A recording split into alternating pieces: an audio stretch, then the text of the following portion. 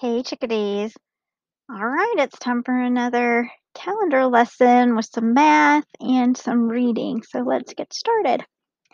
Okay, so let's look at our calendar. Today it's our last video for April. So today is Wednesday, April 29th, 2020. The next time we do another video, we're going to have our May calendar. Okay, our weather today is sunny, so I'm going to put another sun here.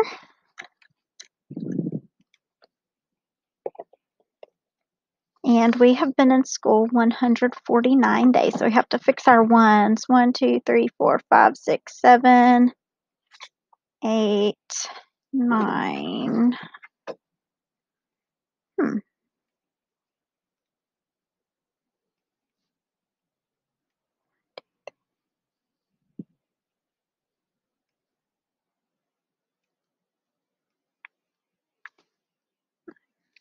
Okay, so 149. Let's count by tens to 100. 10, 20, 30, 40, 50, 60, 70, 80, 90, 100. So there's our 100. Here's our 40, and then here's our 9 ones for 149. Here's our 149 on our hundreds chart. We're going to do some practicing with 10 more and 10 less in just a minute with a hundreds chart. But let's look at 149 and let's see if we can figure out what 10 less than 149 is. So let's look on our thing. So here's 149. To get 10 less, we go this way. So 10 less than 149 is 139. 10 more than 149 is 159. Now, what if we do one more and one less? So if we do one more, we've got to go right this way. So one more than 149 is 150. One less than 149, we have to go backwards, is 148. Okay, let's do 10 and some more.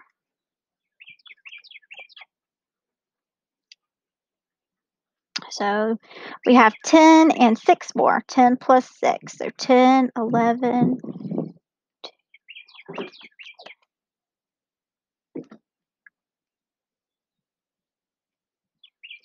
Okay, how many do we have? 10 and 6 more. We have our 10 and 6 more.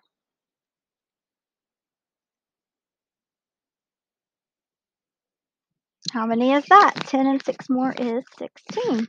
Okay, let's do another one.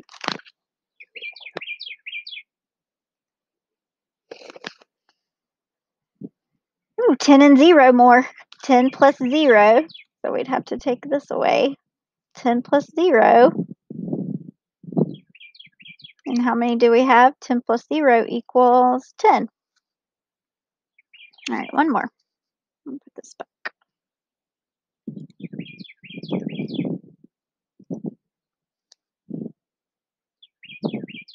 Okay, 10 plus 5. 1, 2, 3, 4, 5. And how many do we have? 10 and 5 more. Here's our 10 and 5 ones. That's 15. 10, 11, 12, 13, 14, 15. 10 plus 5 equals 15. Okay, we're going to do 10 more and 10 less on some of these. And on some of them, we're going to do one more and one less. So let's see. We'll start with 22. Let's do 10 less than 22. So here's 22. If we want to do 10 less, are we going to go up one or down one on our 100 chart pattern? Okay, if we're doing 10 less, we're going to go up towards the beginning. So 22, 10 less than 22 is 12. Okay, let's do 10 more this time. So here's 22. What's 10 more? Are we going to go up one or down one on our column? We're going to go down one for 10 more because we're getting closer to or this side for 100. So 10 more than 22 is 32. Okay. Now for 27, we're going to do one more and one less. So here's 27. Now, what's one more than 27? All we have to do is go one space on the hundreds chart. We're not going to go up or down because that's going by tens. We're just going to go forward one. So if we go forward one, that like blacks it out. I don't want to use that one, sorry. Okay, if we go forward one, here's 27. Let's go forward one. 28 is one more. Okay, now let's look at one less than 27. To find out what one less than 27 is on our hundreds chart, we just go backwards one. So we're going this way one. So 27, what's one less than 27? 26. One more than 27 is 28. One less than 27 is 26. Okay. Let's look at 70 and we'll do 10 less and 10 more. Okay, so here's 70. What's 10 more than 70? So we're going to go down one on our tens column. So 70 and 10 more is 80. Okay, now let's do 10 less. We look at 70 and we go back or we go up one column in our 10. So one less than 70 is 60. So 10 more than 70 is 80. 10 less than 70 is 60. Okay, now let's do one more and one less. Let's find 85. Here's 85 right here. We're going to do one more and one less. Okay, so here's 85. To find out one more than 85, we go to the next number. So 85, what's one more than 85? 86. Now, here's 85. What's one less than 85? We go backwards one space. One less than 85 is 84. So 84, 85, 86 is our sequence. One more than 85 is 86. One less than 85 is 84.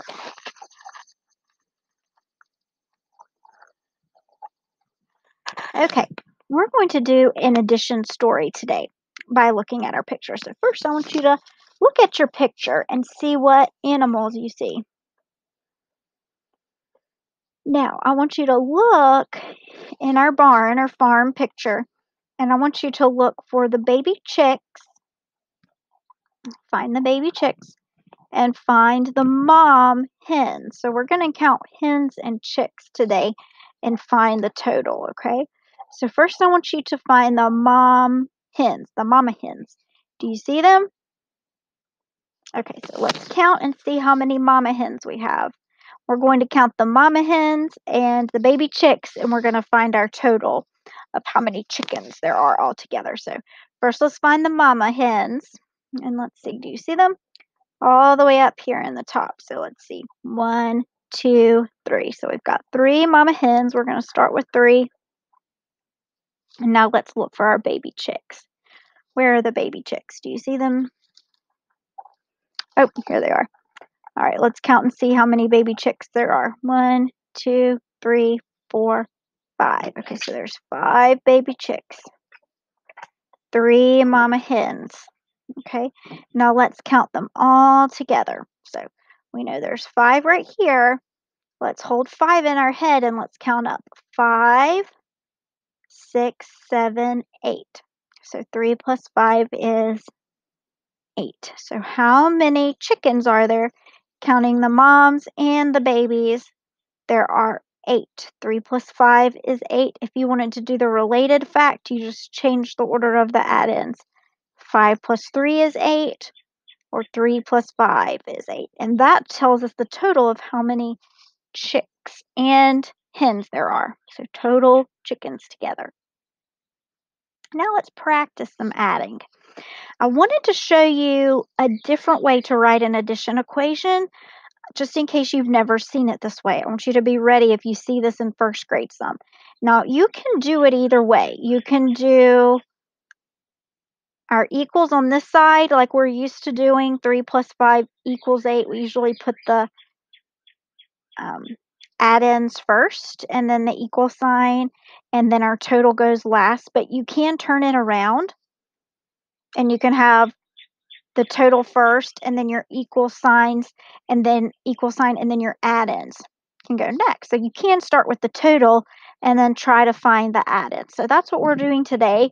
We're going to start with our total and our equal signs, and then we're going to fill in our add-ins. Okay, so there's many different ways to do these problems that we're going to do today, but I'm going to show you a few ways. Okay, now, so what we're going to do is we're going to start with 3. That's our total. We're going to look at 3 in our 5 frame.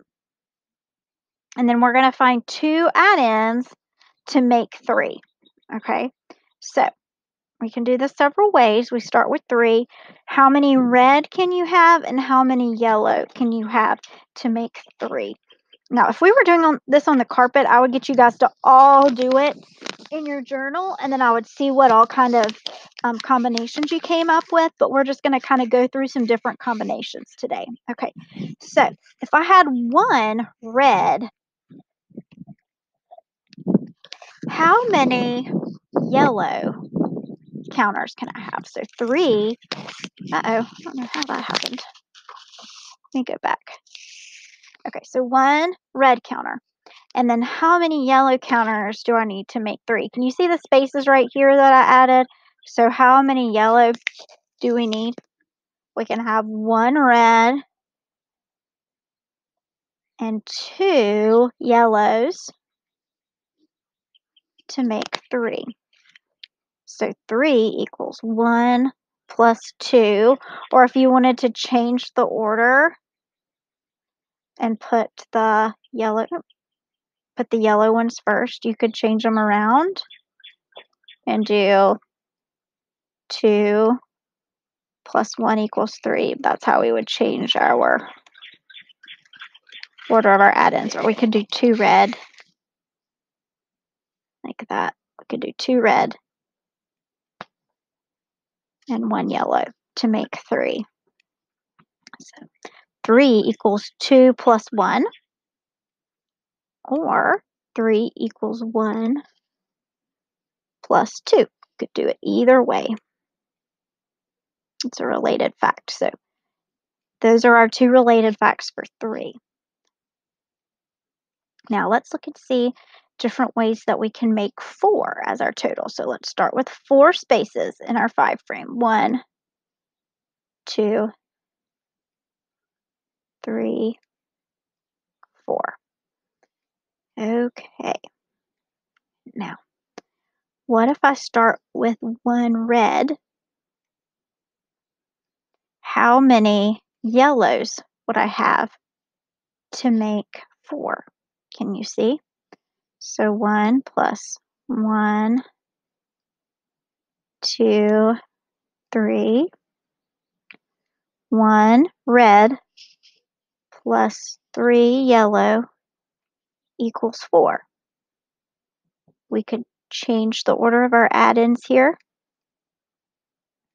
4 equals 3 red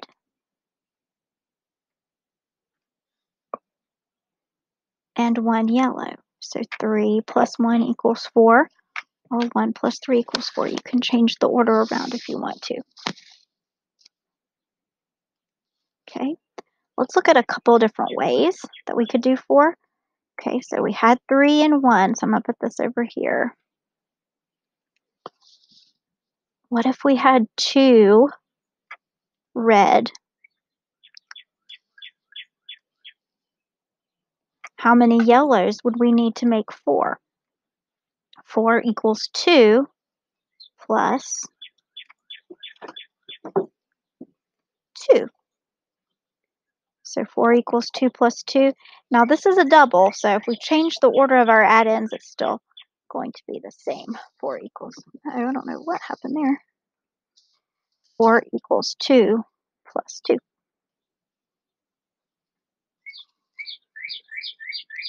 Now, I'm going to put a few different varieties over here. Now, what if we had 4 red counters? How many yellows would we need to make 4? So if we have 4, how many yellows do we need to make 4? We would have 0, right? We would have 0 yellows to make 4 because we already have 4 red. And the same thing would go if we change the order of the add-ins and we had 0 reds and 4 yellows.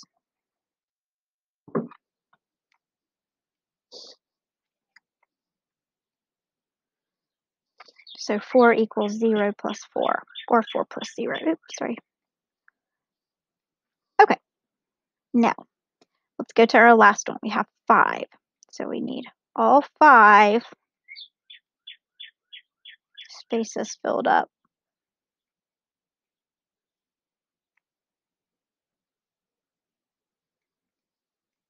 Now, how are we going to make a total of 5?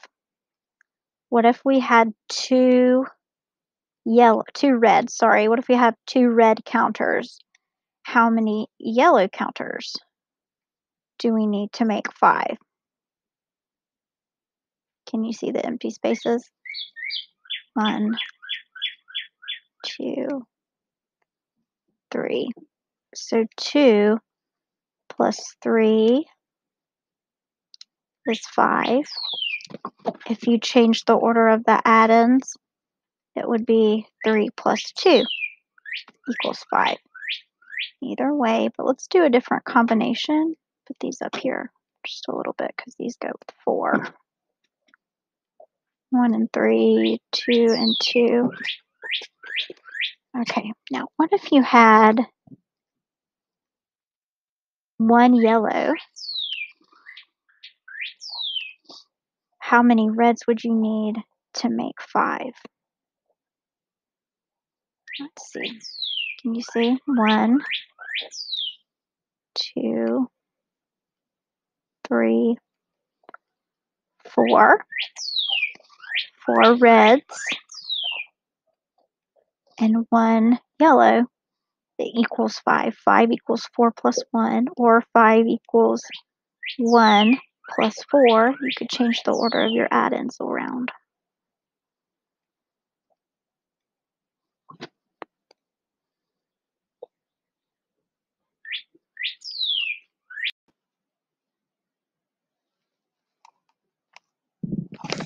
Okay, guys, now we're going to do a subtraction sentence looking at this picture. So I want you to focus on the picture and see what you notice. I want you to see some of the things, and I want you to focus in on some of the different objects you might see and how we might make some subtraction sentences out of them.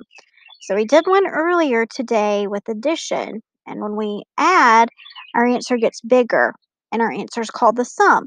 Now we're going to look at these thinking about subtracting, and when we subtract, our answer gets smaller, and our answer when we subtract is called the difference. So look around and see what objects you can think of to make a subtraction sentence, and then I'm going to tell you which ones we're going to work on. Okay, now I want you to look and focus on the balloons in the picture. And I can tell that one balloon has gotten deflated. There's no air in there. So let's see how many balloons we would have started with, and let's count that deflated balloon too. So let's look. 1, 2, 3, 4, 5. So we started with 5 balloons at our party. And then how many of the balloons lost their air or are deflated? There's 1 balloon that's deflated. Okay, so we started with 5 balloons. 1 balloon is deflated and lost its air. How many balloons do we have left? That's right. 5 balloons minus 1 balloon equals 4 balloons. 5 minus 1 equals 4. Now, when we subtract, we can't change the order of our numbers to make a related fact. Related facts we really only talk about when we are adding. So we're going to start with our biggest number. We start with the total. When we subtract, we take away, and then when we subtract, our answer gets smaller, and our answer is called the difference. Okay, let's practice some. So let's look at our first problem. We have 4 minus 1 equals. So we're going to start with 4 counters. Okay. And we're going to take 1 counter away, and then we'll see how many counters we have left. So 4 minus 1 equals 1, 2, 3. 4 minus 1 equals 3. Okay. Let's go to our next one. 5 minus 2. 1, 2, 3, 4, 5. And I had to overlap them just a little bit so they could fit. 1, 2, 3, 4, 5. So we started with 5. We're taking 2 away. 5 minus 2. And how many do we have left? 1, 2, 3. 5 minus 2 equals 3. All right. 3 minus 3. So we start with the first number. 1, 2, 3. So we start with 3. And then the next number tells us how many to take away. 3 minus 3. So let's take 3 away.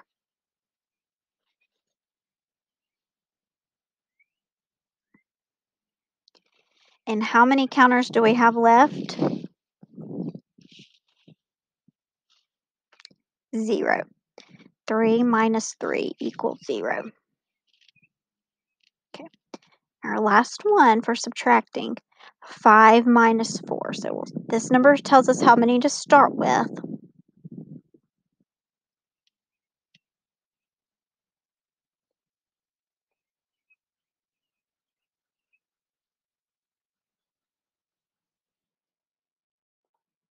1, 2, 3, 4, 5. The first number tells us how many to start with. The next number after the minus sign, minus 4, tells us how many to take away. So it says minus 4, so let's take 4 away. 1, 2, 3, 4. Now, how many counters do we have left? 5 minus 4 equals 1. There's 1 counter left. So let's go back and look at all of our equations, and we'll kind of review what we found out today. When we subtract, our answer gets smaller. When we subtract, our answer is called the difference. Now let's look at the equations we did today. 4 minus 1 equals 3. 5 minus 2 equals 3. 3 minus 3 equals 0. And 5 minus 4 equals 1.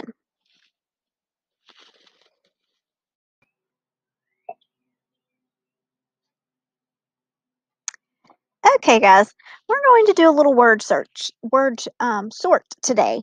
We're going to read a word. We're going to say all the sounds that we hear in the word, and then we're going to sort it to either a short vowel sound or a long vowel sound. So let's look at this first word, no. No. Let's say all the sounds in no. Oh. Now, does that have a short vowel sound or a long vowel sound? No. You can hear the O say its name, and no. So that is a long vowel sound. So we'll put it there. Now, let's see another one. This word is not. Not. Let's say all the sounds in not. Ot. Okay. Is this one a short vowel sound or a long vowel sound? This one, not, is a short vowel sound. It does not have the long vowel sound because it has the ah, ah, ah. The vowel does not say its name in not.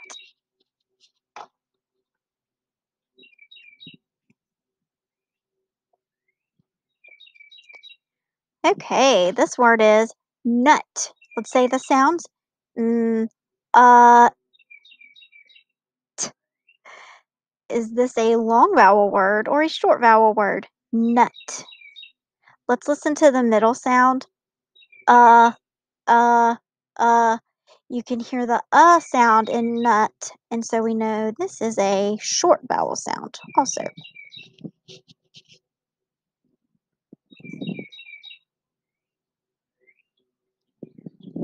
This word is mole. Let's say all the sounds in mole. Mole.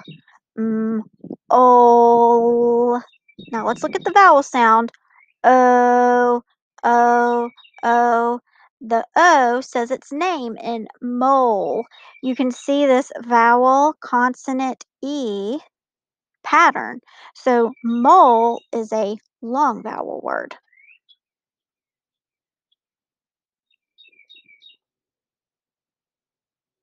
All right, this word is home. Let's say all the sounds in home. Huh, now let's pretend like we're doing our roller coaster for our letters, and let's do the middle sound. O, O, O. And when we hear the middle sound in home, the O says its name.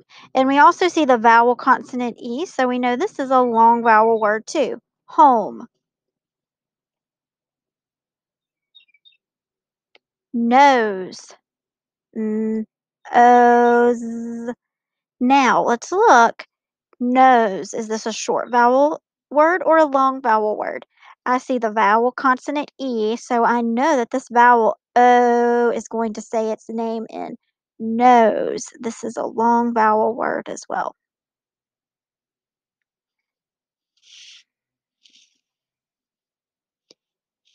And mute. Let's say all the sounds in mute. Mute. Let's say the middle sound, you, and you can hear the vowel U saying its name in mute. We see the vowel consonant E pattern, so we know this is also a long vowel word, mute. Let's go back and read all of our words, short vowel and long vowel words. Not, nut, mute, no, mole, home, and nose. Okay, let's do some word work here. Let's change some vowel sounds. This word is fame. Change A to U. Fume.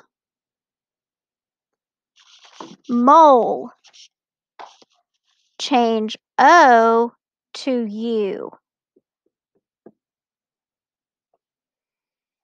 Mule. Rope. Change O to I. Ripe. Cone. Change O to A. Cane. Right. Change I to O. Wrote. Dime. Change I to O. Dome. Mate. Change A to U. Mute. Note. Change O to A. Nate. Spoke. Change O to I. Spike. Okay, this is a link to a video that I love. It's a Rafi song called Apples and Bananas. I like to eat apples and bananas. I could not get this video link to work as a recording, so I'm going to put the link to that in the description of this video, so you can click on it. I will give you the gist of the song if you will just bear with me and my singing here. But this was one of my favorite Rafi songs when I was in kindergarten, and it's called I Like to Eat Apples and Bananas, and it changes all the sounds in the words to long vowel words. So here, come and play with me. I like to eat, eat apples and bananas.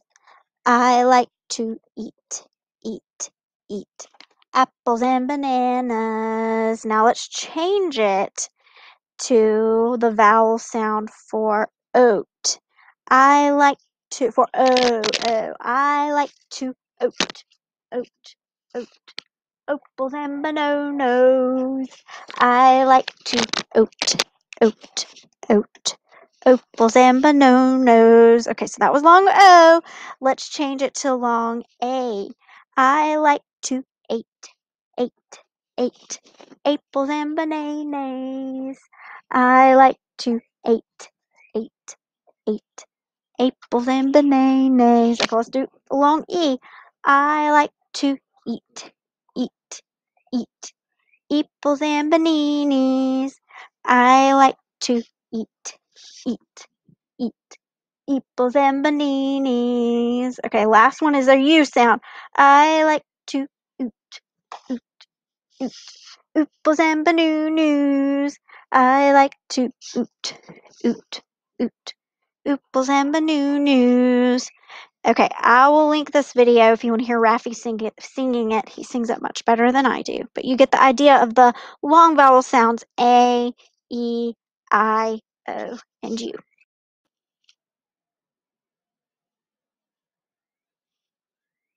Okay, guys, our reading part of the lesson is a little bit different today because we're going to work on some comprehension strategies. Now, the comprehension strategy I want to tell you about today is the main topic. Okay, so every book that we read has a main topic, and I want you guys to be thinking about this as you read because it'll help you learn from what you read. The main topic is what a book, a part of a book, or a part of a book is all about. So you can think about the main topic of one part or the main topic of a whole book. When you are reading or listening to an informational book, you can ask, what is this book about and what are the key details? And key details are the little parts of the story that give us hints about what everything is about in the story. The main topic is what the key details are all about. So the key details are the main parts of the story, and the main topic is what the story is mainly about. Now, an informational book, that is one of our nonfiction books. It's real. The author writes a nonfiction or an information book to give us real facts and real information about a topic. And we read an informational or a nonfiction book so that we can learn more about something. So today we have a nonfiction or an informational book called Birds Build Big. Here's our title page, Birds Build Big. Now, the reason our author, Amy Kraft, wrote this book is to give us some real facts and real information about birds building really big nests. So I want you to keep that in mind as we read our story today, Birds Build Big, and we're going to go back and connect it to make to think about the real main topic of the story, Birds Build Big. Have you ever been in an apartment building? It is a big building with many small homes inside. Here's an apartment building. Some birds make nests this way too. They are called weaver birds. And here's our picture of a weaver bird nest. So far I want you to be thinking in this real book, nonfiction or informational book, I want you to be thinking what everything is all about. What's the main thing? Weaver birds live in the desert in Africa. These little birds build big nests. More than 400 birds might live in one nest. Each bird family has its own room. The birds make tunnels to connect the rooms. The nest is like an apartment building. So they're making a connection there. So you can see how the apartment building is like the bird nest. So the apartment building is a building that has many small homes inside, and they're making the connection to this big nest that has different rooms for each family of birds inside. The nest has many small rooms inside it, and you can see the big nest. Weaver birds work together. They use straw to make a nest. The birds stuff straw into sides of the bottom of the nest. This makes the nest bigger. The birds work on a nest for years. One nest might be as big as your classroom. Many weaver birds work together on a nest. You can see them, looks like kind of like they're upside down to me, but you can see them stuffing the little straw to make the nest, make the different rooms in the big nest. A big nest protects weaver birds and their eggs. Snakes and hawks want to eat the eggs. The sharp, spiky straw in the big nest keeps them away. So you can see here in the picture, here's the caption, the spiky straw keeps the snake out. So all the little birds are safe in there because of the spiky straw that can keep snakes and hawks away from the weaver birds. The big nest makes the shade that keeps the birds cool. Feathers and grass in each room keep the birds warm. Rain runs off the slanted roof. The birds stay dry. Weaver birds know how to work and live together. They know how to build big. A big nest protects weaver birds. So you can see the gigantic nest in this tree. And look at the different things it's telling us about. So it says that there are feathers and grass in each room to keep the birds warm. And there's shade when it's hot so that the birds stay cool. They can stay in the shade of the roof. And rain runs off the slanted roof so that the birds stay dry. Isn't that amazing? Now, we're going to look at a question and we're going to go back just like we were doing this in our little packets that we did with our highlighters. We're going to go back and we're going to highlight the answer in a story. So let's look. We're going to find the answer to this one on page 1. What are inside both a weaver bird nest and an apartment building? So we're going to go back and look. Are there many people inside an apartment and a weaver bird nest? Are there weaver birds in apartments and weaver bird nest? Are there small homes in a weaver bird nest and apartment building? So let's go back and look for the answer. We're going to highlight it when we find it. So let's go back to page 1. And there's our title page right there. Okay, so we're looking here. Have you ever been in an apartment building? It is a big building with many small homes inside. Some birds make nests this way too. They are called weaver birds. So weaver birds have homes inside. Now look, here we go. Homes inside an apartment building and homes for birds inside a weaver nest. So there's our answer right there. Let's see if we can highlight it on here. What are inside both the weaver bird nest and apartment buildings? Are many people in both a bird nest and an apartment building? No, we don't have people in a bird nest for sure. Now, weaver birds, are they inside bird nests and in an apartment building? They're not in both, are they? They'll just be in the bird nest, not in the apartment building. So our answer is C. Small homes are inside weaver bird nests and an apartment building. Okay, here's question 2. We're going to go back and find the answer in just a minute. How many birds live in weaver bird nests? So is it just one? Is it a lot, or is it 2? So let's go back and we'll look to see. We're going to highlight our answer. Okay, there's the first page. Here's the second one. Weaver birds live in the desert in Africa. These little birds build big nests. More than 400 birds might live in one nest. So you can see that lots of birds live in one nest. So let's go and find the best answer here. So would one bird be the best answer? No, or 2 birds wouldn't be the best answer either, but many birds would be the best answer here because it says up to 400 birds could live in one nest. So the picture of many birds would definitely be the best answer. Okay, let's look at our next question. What makes the nest a safe place for weaver birds? The nest is made with sharp, spiky straw. The nest has many eggs inside it. The nest is home for hundreds of birds. So let's go back. We're going to go back to page 4 and see if we can see the best answer here. Oh, I think I skipped it. The big nest protects weaver birds and their eggs. Snakes and hawks want to eat the eggs. The sharp, spiky straw in the big nest keeps them away. So here's what keeps them safe. The sharp, spiky straw in the big nest keeps them away. So let's go find our best answer here. What makes the nest a safe place for weaver birds? The nest is made with sharp, spiky straw. The nest has many eggs inside it, and the nest is home for hundreds of birds. So the only answer that would be the best choice is the nest is made with sharp, spiky straw. So that's what makes it a safe place. It wouldn't be safe just because it has eggs inside of it or that it's home for hundreds of birds. But the things that would make it safe for the weaver birds is that it would have sharp, spiky straw to protect them. Okay, and this is our last question. Oh, actually, no, it's not. Sorry. How does the nest keep weaver birds dry? So how does the nest keep weaver birds dry? The nest makes shade, the nest has feathers, or the nest has a roof.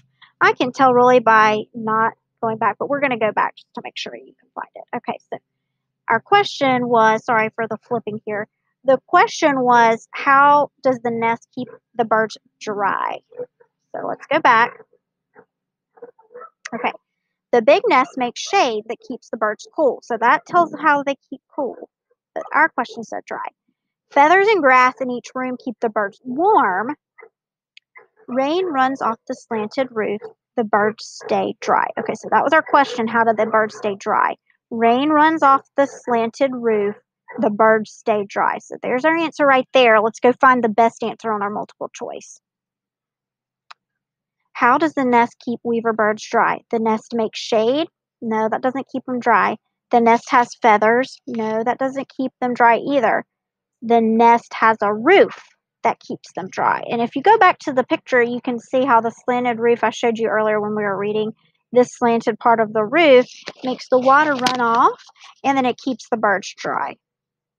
Okay, so let's see what our last question is now for real. What is the whole text mostly about? And that's what we were talking about earlier. The main idea, the main topic of the story. So what is the whole text mostly about? Weaver birds learn to live in the desert. Weaver birds like Weaver birds like living in apartments, and weaver birds build and live in big nests. So if we go to the last page, let me clear this off so that we can.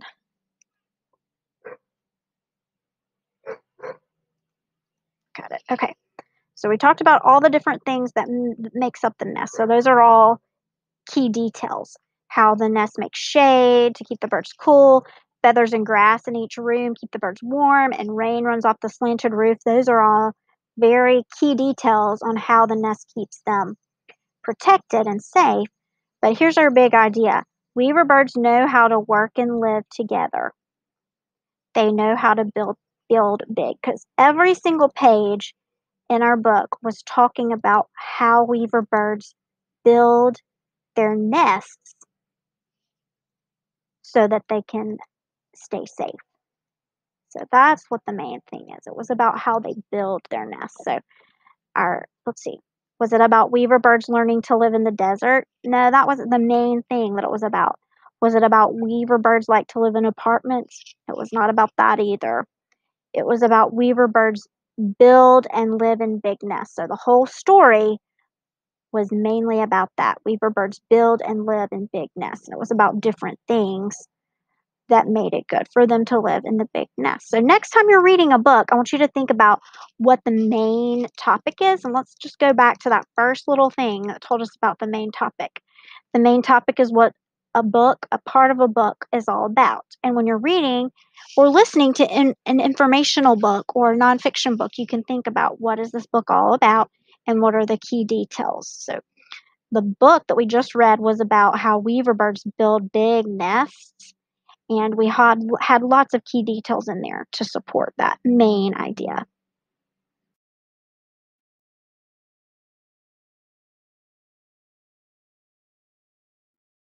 A, all,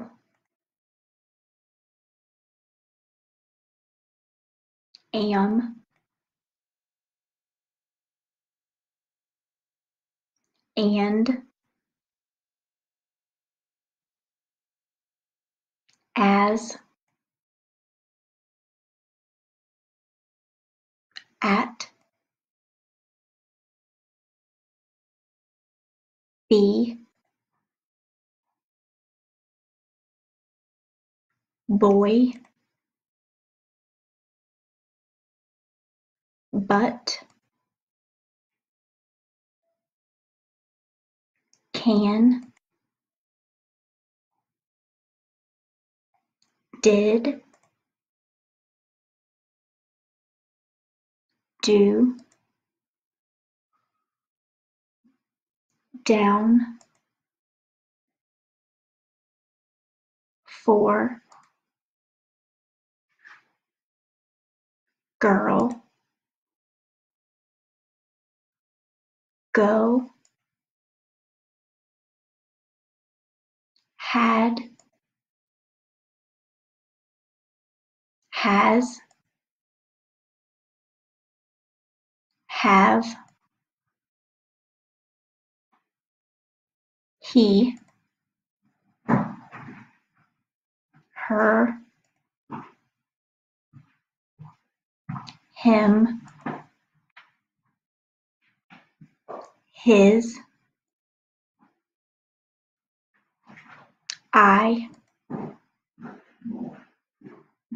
in, is, it, little, look, not, of, on, other, out, said, see, she, so, some, that,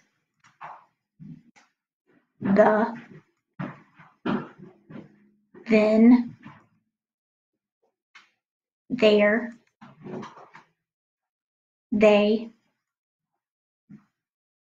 to, up,